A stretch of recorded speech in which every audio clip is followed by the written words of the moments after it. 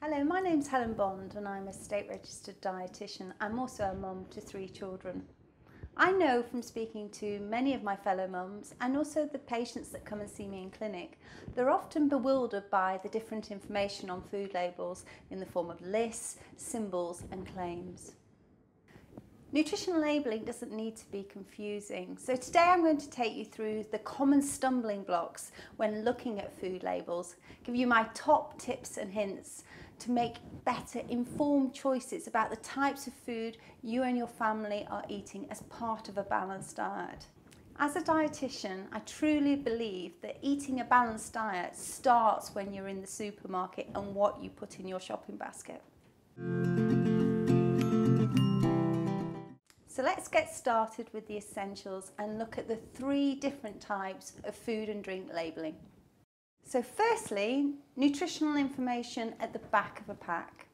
It is now compulsory for all food and drink manufacturers to provide detailed nutritional information on pretty much all types of foods and drinks. Now you'll usually find this as a panel or a grid at the back of a pack of food, or it could be at the side of a pack. This type of food label will list the major nutrients in a food product in a particular order.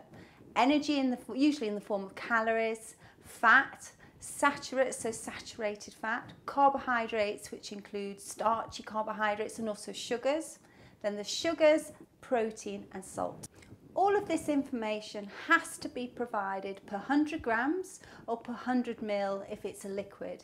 But it may also be provided per portion size, which can be really useful. Nutrition labels can also provide information how that portion of food can contribute to your daily reference intake and indeed how that fits into your daily diet. The next place to look is the ingredients list.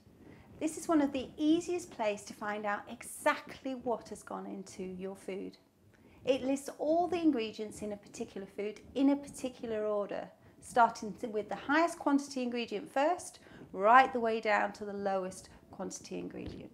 Contrary to what you may have heard, there is no hidden ingredients in food.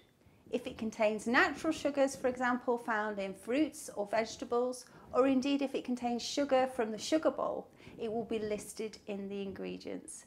If it's not in the ingredients list, it is not in the food. And finally, front of pack labelling. Looking at front of pack labelling will give you at a glance view of some really important nutrients. For example, per portion you'll be able to see the calories, fat, saturates, sugars and salts, and how that portion contributes to the reference intake of an average adult. Some nutrition labels will have the traffic light colours overlay the nutritional information. This is worked out based on the nutritional information per 100 grams. Generally, green and amber are better everyday food choices, whereas you should be saving the reds for an occasional treat or in smaller portions. Don't forget that the traffic light system is quite simple in its design. And as a dietitian, I want to get away from the red means stop and the green means go concept. Let's try and think about this portion of food as a whole food and how it fits in your daily diet. If there's no traffic light system available, or you can't see the colours clearly, you can always use the detailed reference intake information, or indeed look at the per 100 grams at the back of a pack. I hope that I have shown you how reading labels and understanding what is in your food and drink can help you make better informed choices about yours and your family's diet.